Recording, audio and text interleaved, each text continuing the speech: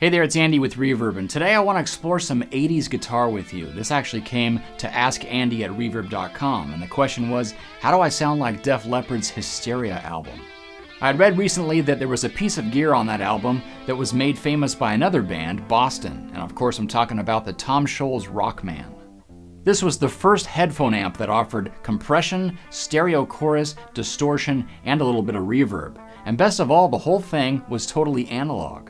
So I quickly snatched one up on Reverb, and I'll show you some of the sounds just direct in since it has its own amp simulator. But I also want to show you how to get the sounds using pedals, and it's that classic 80s trifecta of compressor, chorus, and distortion.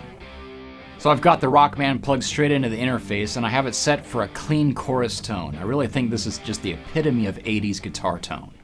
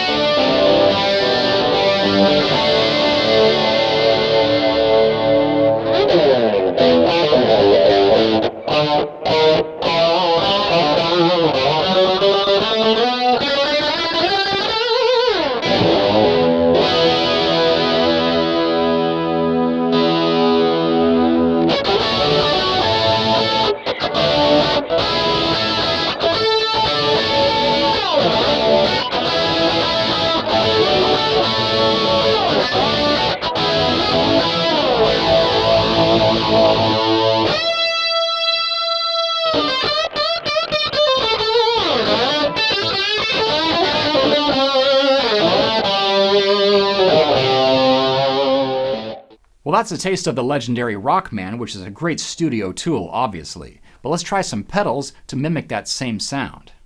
Today we're using the Chellee Compy compressor, which is a high headroom and low noise compressor with tons of different options like tone, input gain, and a clean blend.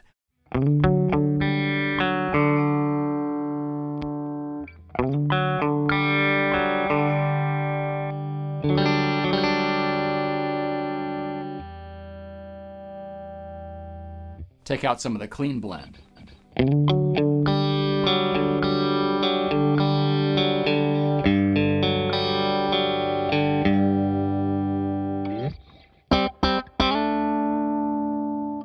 For chorus tone, I've grabbed the Seraph Deluxe from Fromel. You may have heard recently that this is a recreation of the Dimension D from Roland. The switches give you different presets of rate and depth, as well as the spatial spread when used in stereo.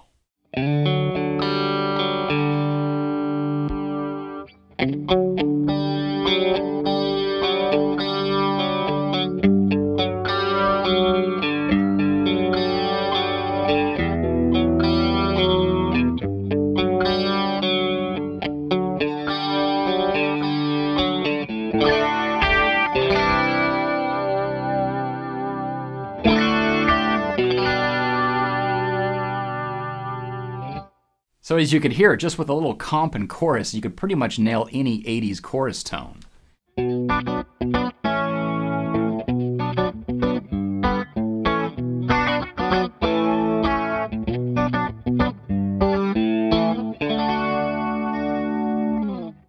And to kind of mimic that same distortion we were hearing out of the Rockman, I've grabbed the Suhr Mini Riot.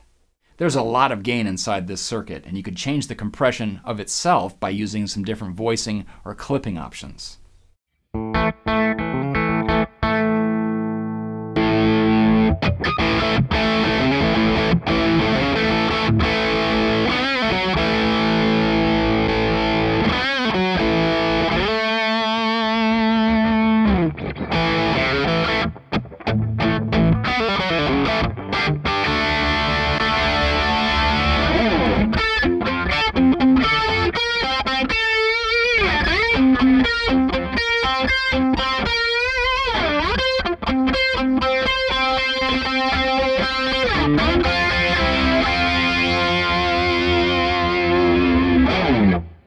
Getting back to Def Leppard, you'll definitely hear that clean chorus tone under a lot of the dirty guitars, so it's a lot about layering.